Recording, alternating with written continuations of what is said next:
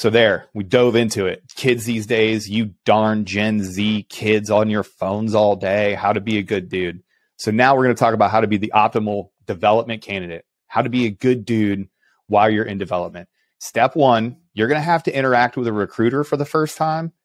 Number one, be patient. And number two, please understand that you are making your reputation starting now. From the first email, from the first text message, from the first interactions, this is the first part of your job interview. So we can't stress that enough. I have gotten text messages from recruiter friends of mine, and they will show me screen caps. They'll be like, what does this even mean? And I'll read the text and I'll have to decipher it for them. Like, so you don't have to be, and again, going back to playing a role, like you can speak in your own plain language and you can text like you would normally talk. You don't have to go, like I've seen people go all the way over. Like I'll get some DMs that are like formatted like a memorandum for record, Aaron Love, subject, wish to enter the pipeline from an ROTC student, subject. Like, like it doesn't need to be that either, but you were starting your reputation from the second that you engage with that recruiter. So keep that in mind, because these people are good. Like, man, if you think people don't reach back, if you think that your name doesn't get thrown around when you're not there, like good, bad, or indifferent, you're wrong. Like, let me just tell you right now, you're incorrect. It's not a gossip kind of thing. Nope. It's like okay. Listen, all right, we love to gossip more than anything else. Yeah. Oh yeah, you get a bunch of dudes in the team room. Oh geez, little hens clucking in the hen house. But there is like if I'm getting somebody coming in a unit and they are not a brand new person, they are, somebody who's been established. If I don't know their reputation already, I probably will find out and go, hey, what am I dealing with here? But at the same time, with that said, everybody that would come in when I was at the 2-2, everybody that comes in a clean slate.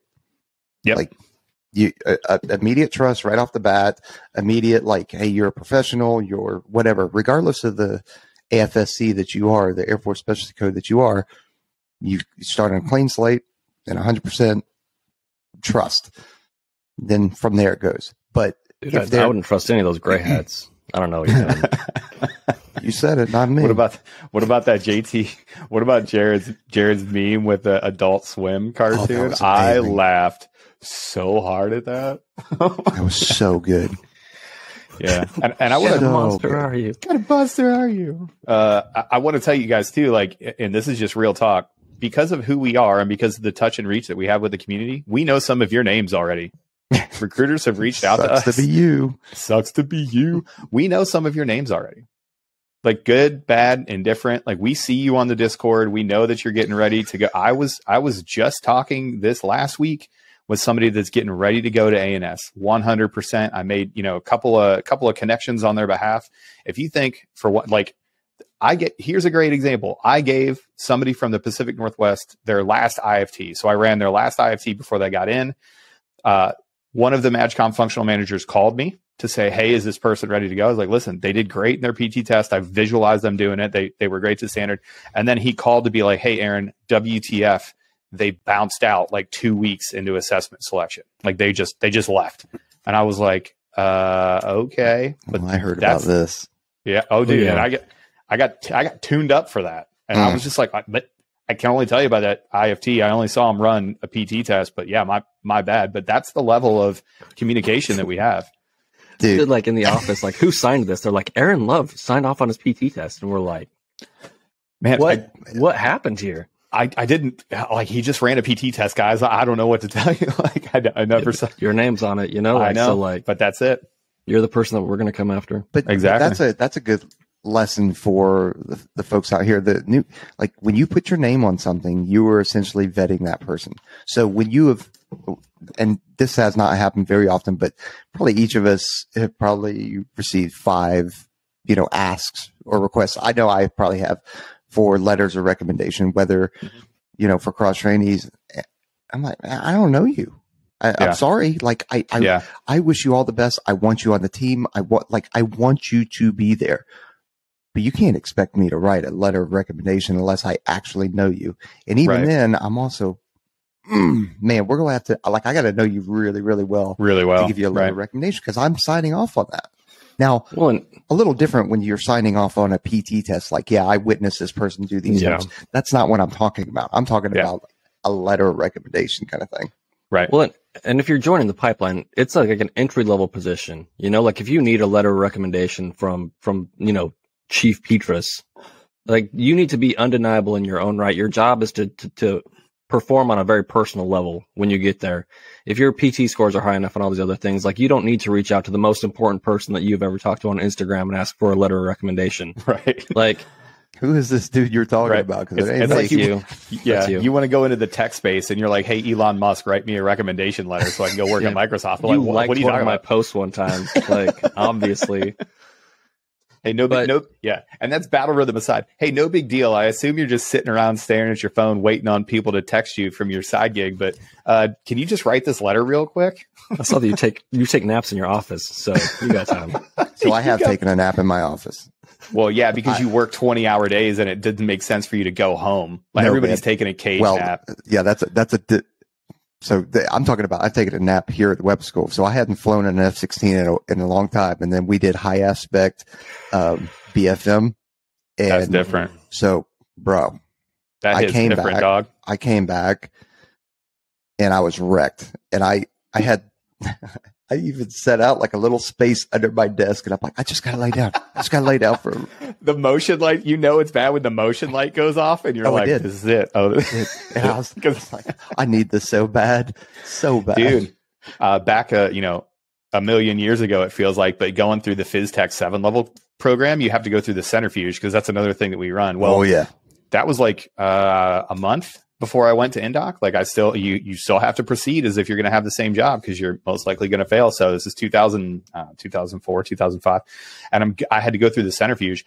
So first of all, they were like, hey, is anybody doing any long distance running or any long distance work? And I was like, yeah, I'm running quite a bit. And they were like, we'd like you to go first. And I was like, oh, that's weird. That's okay. Yeah, I'll go first. He must think I'm going to do the best. Absolutely not. I did not make the 9G profile. I G-locked hard out of that thing. And I do that to say I did the same thing that you did. We had a lunch break. I went home.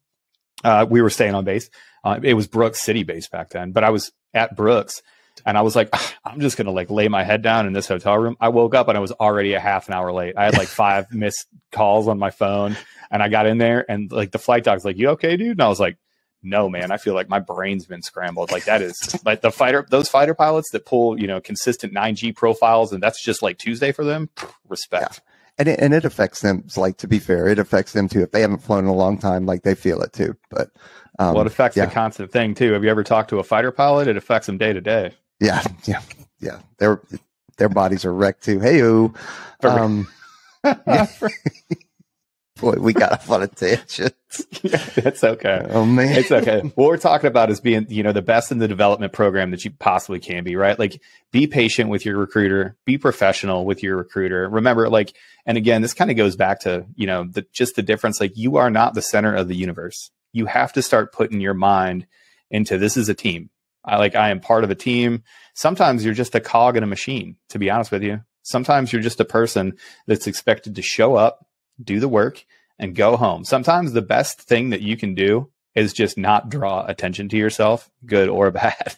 Just show up, crush what you need to crush, and then go on about your day. You'd be surprised how refreshing it is to see, a candidate do that. I think about young troops that, never have a problem with them. They just kind of, the best young 3 levels that I know, sometimes you don't know their name for the first 6 months. They're just solid at all their skills. You really don't have any input for them. They show up on time. They're never late, never light, always have a pen and a piece of paper ready to take some notes and the right gear. And you're like, oh, okay. You're awesome. Yeah. Well, before I left to some of the guys that we got out of the PJU, Combat Control School. Well, I guess the new guys just SCTS. Yeah. So I keep it all. I don't think we had a bad dude show up. Like, I was so impressed. And some of the, I remember there was one PJ that did some kind of, high angle rescue, F&P. And, Colonel Deutman was like, hey, what is he? A staff tech? Like, I was like, no, he's brand new out of the pipeline. And he was just that professional, communicated that well, and operated that well. And it was like, man, I just love seeing that. It's fantastic.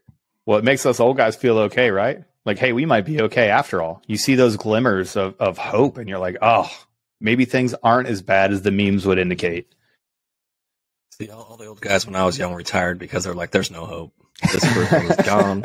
I'm getting out while I can. Deal with, huh? Yeah. Oh man, Trent put more people into retirement than the stock market crash of 2008. I love it.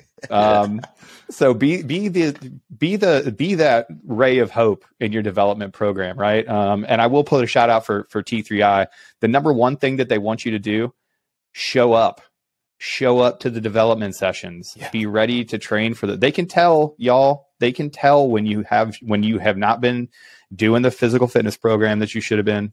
They should know that you 100% haven't been doing your studying. They can tell when you show up and maybe you had too much alcohol the night before with your bros. Like, they can tell every single time you're not putting out, right? That's a waste of time, both your time and their time. So show up to those development sessions and be ready to go. And the thing I'll add, though, as a disclaimer, as we kind of wrap up this portion, is just when you had mentioned, hey, your reputation precedes you, people ask and know about you, and we're tracking you essentially from entry level.